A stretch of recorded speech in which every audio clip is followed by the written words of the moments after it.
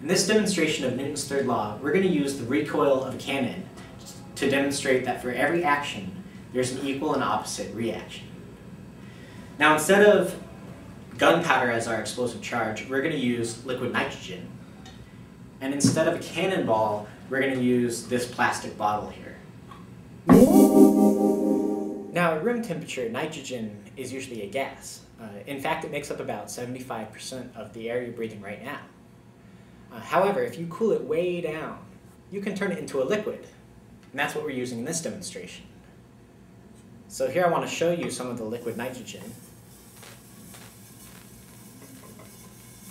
So I pour it in this beaker, and of course, as it heats up to room temperature, it boils off, turns back into the nitrogen gas.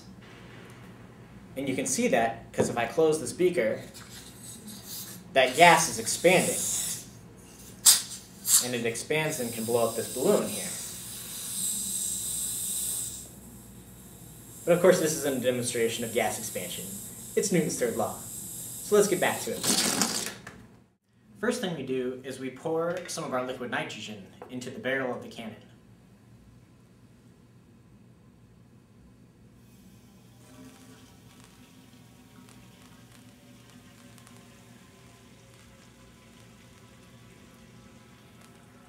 As soon as we have enough liquid nitrogen in the cannon barrel, it starts turning to gas immediately. So we take our bottle, we insert it in the mouth of the cannon, and we hammer it.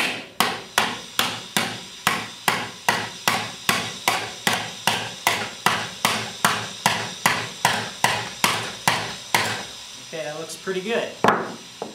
Okay, the last step is to close the valve here and let the pressure build up inside the cannon barrel.